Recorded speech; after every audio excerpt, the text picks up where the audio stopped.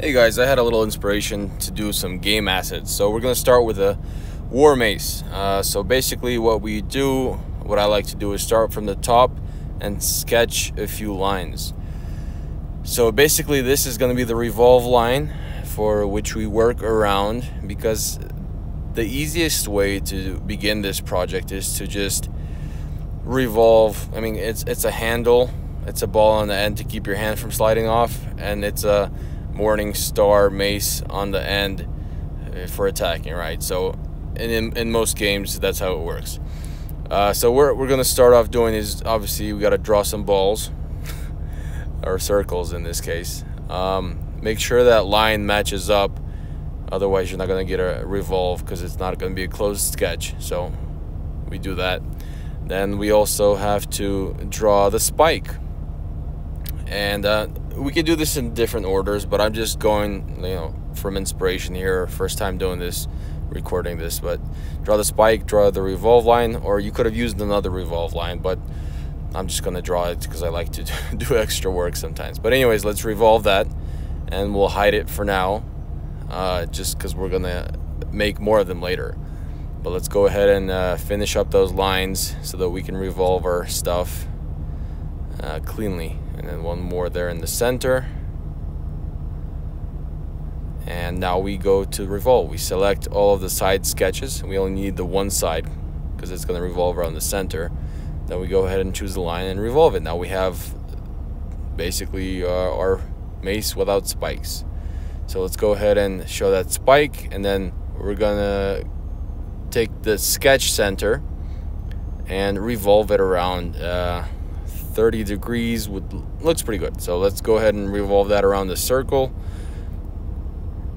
and let's go all the way so that we have a nice spiky surface to attack with.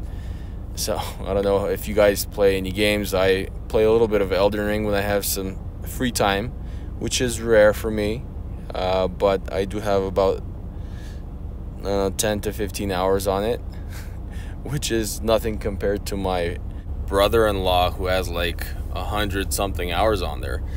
But I'm not in high school anymore, so I have work and responsibilities. Making these videos, this is my game right here, making videos for you guys and drawing stuff. This is what I do a lot of the time. But anyways, what we have to do is select all of those spikes, and we're gonna go ahead and revolve them. Let's do 45 degrees because we don't need too many spikes. And then 90, and then 135 is what we need.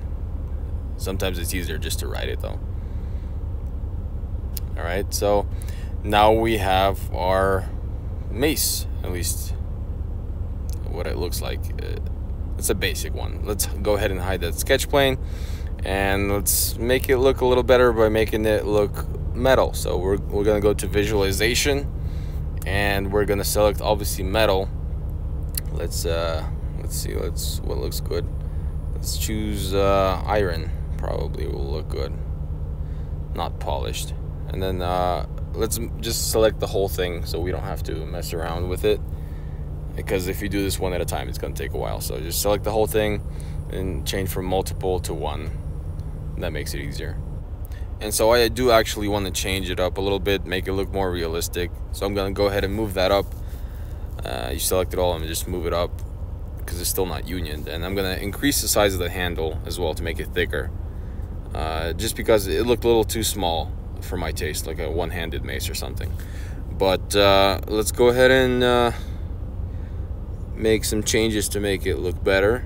And we can start off by selecting everything and selecting union, and then I'm going to speed this process up. But basically you select all the circles, and what we're going to do is fillet them, just to make it look more realistic, because right now it looks like some kind of 2D kind of thing. But once we select all of them, and try not to select the wrong pieces, and make sure you don't double click anything while you're doing this, because it is hard sometimes to select all these.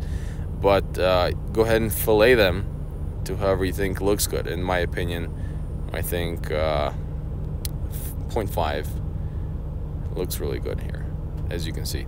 So, and then the handle, basically also needs some work, and sometimes I like to do a chamfer and then fillet it, because this would basically make the base sturdier, and then just fillet the edges to make it, you know, round it off a bit.